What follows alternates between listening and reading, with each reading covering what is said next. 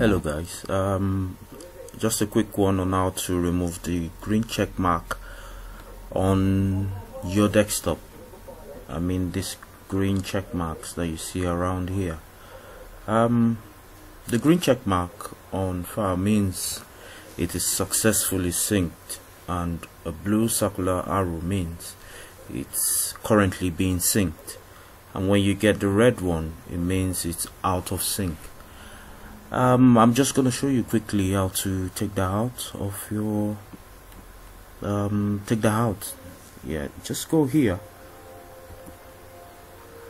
and you see it's saying you're all set. That means all files have been synced. So you just right click and do that quick that, close OneDrive. Voila, it's all gone. Yeah, that's how to take out the green ticks. Make sure you subscribe to my channel and give me a thumbs up if that helps you at all. Thank you very much. See you in my next video.